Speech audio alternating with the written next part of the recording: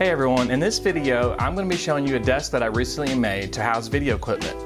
At the church that I'm a member of, we recently upgraded our equipment to accommodate online viewers. And since I operate this video equipment, I saw a desperate need for a new desk due to the fact that we have so much more equipment and wires than previous. Besides the fact that our current video desk is plastic and unstable, this small space could use a better layout and cord management. Using SketchUp, I drafted a 3D model of a new desk that would fit the space and our new equipment. Let's get this project started. To begin the desk build, I headed over to my friend's workshop at Lakeside Woodworks in Georgetown, Kentucky. Due to the size of the desktop, I asked for their help in making the top because it's too big to be made in my workshop.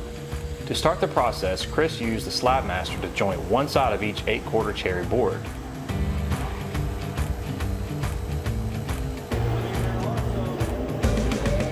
Using a planer, we then proceeded to surface plane the opposite side to make sure each piece is coplanar.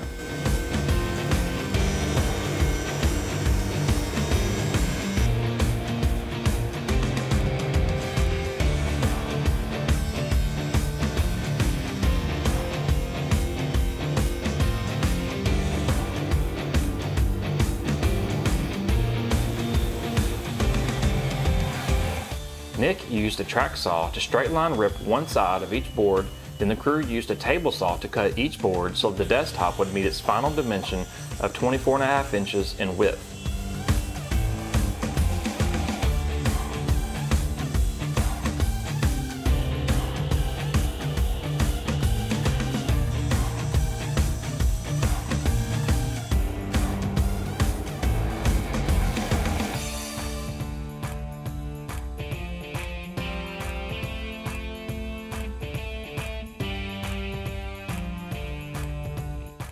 For large glue-ups like this, Lakeside has a wall-mounted panel clamp system.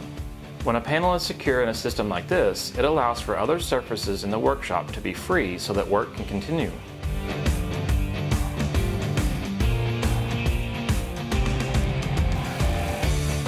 After the glue had cured, Kevin and I proceeded to take the top out of the clamps to scrape the glue off one side. We could then plane both sides of the desktop, starting with the scrape side on the bottom.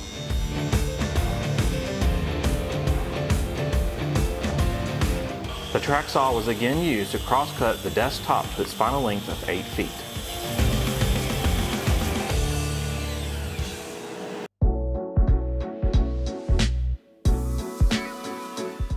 To make the sides of the base, I decided to make a template on my CNC machine using 1/4-inch underlayment.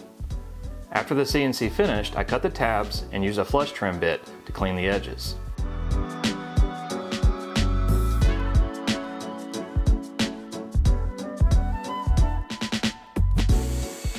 For the base of the desk, I'm using 3/4-inch birch plywood.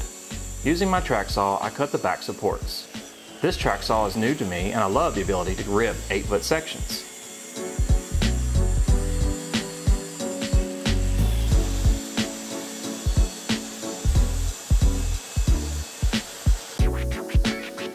Using the template, I penciled the outline so I can rough out the profile using my bandsaw. For now, I'm cutting one left and one right side.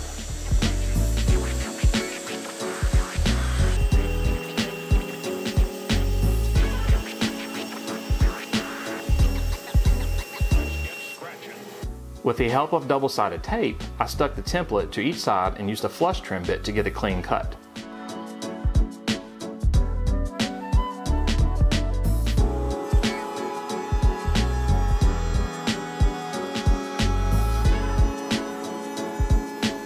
Off camera, I rough cut 2 additional side pieces. I glued 2 sets of 2 together to create 1.5-inch thick sides.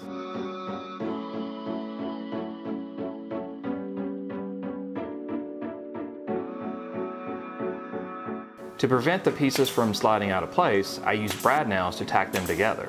Once the glue had dried, I was able to flush trim the rough cut edges, and now my sides are complete.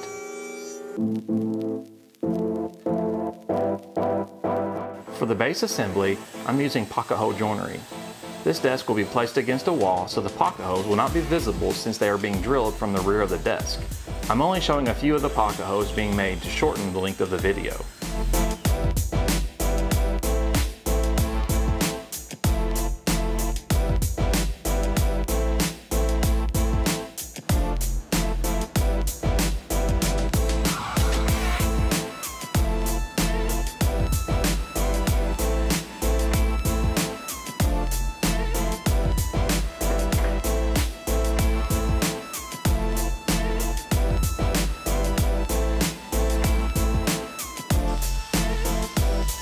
While I have the desk at a convenient location, I use my biscuit joiner to cut slots for clips to be used to fasten the top to the base.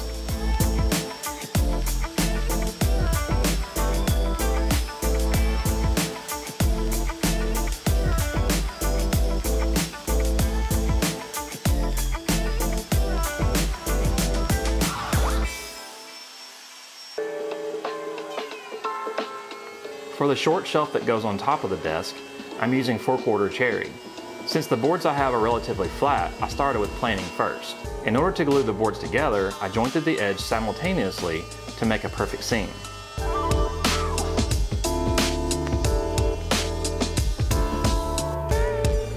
Using my table saw, I ripped each piece so that I could meet my final width dimension of 9 inches.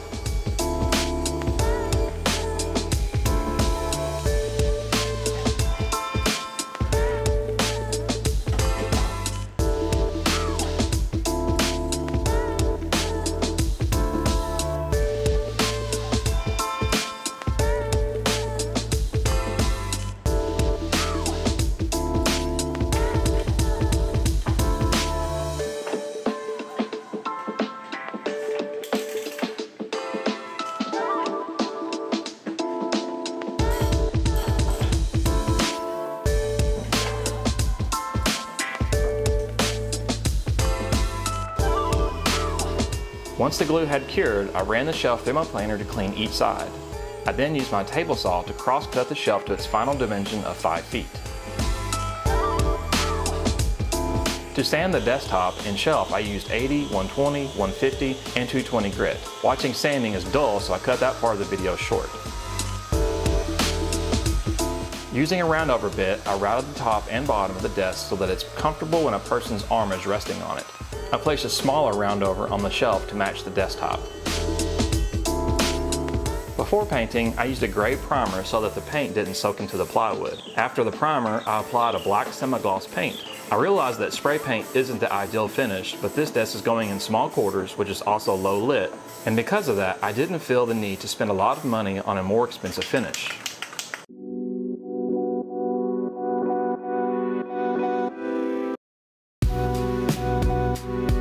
To apply a finish to the cherry top and shelf, I used Odie's oil.